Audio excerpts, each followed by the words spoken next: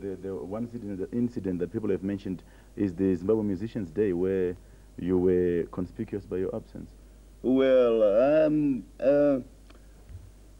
actually, I don't want to be used. That is something, I mean, that is a point I must make clear to everyone. I don't want to be used. I'm a name, right? If I'm a name, I don't want to be used. But just because, I mean, But the fact that you're a big name could actually be your strength, that you may bring the little names and make them big.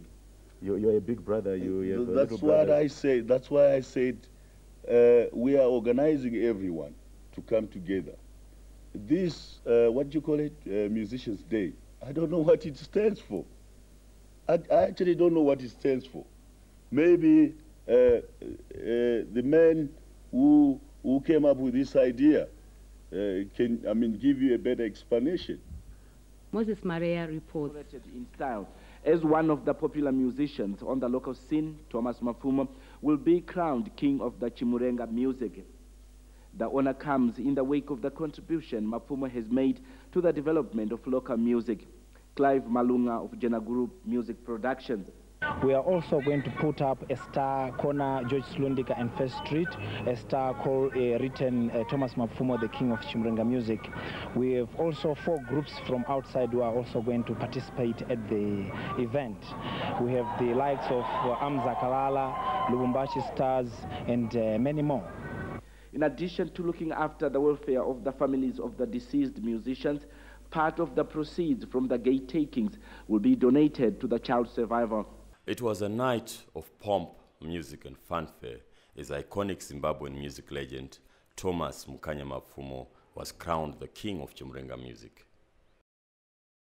He was presented with a 21 gold carat medal inscribed with his new title by Comrade Nathan Shamiarira, the Minister of Public Service and Social Welfare, as well as chairman of Jenaguru Music Festival. Speaking at the ceremony, Dr. Shamiarira said Mukanya Thomas Mapfumo's music inspired freedom fighters, and after independence, his music continued to inspire nation building. Therefore, it was prudent to honor such a musician. In accepting the award, Thomas Mapfumo expressed his gratitude to the people of Zimbabwe for supporting his music and honoring him. Clive Malunga of Jenaguru Music Promotions said they were going to install a plaque in First Street written Thomas Mukanya Mapfumo, King of Chimurenga Music. Mr. Malunga said this was a sign of total independence since before 1980 no African was allowed to walk in First Street.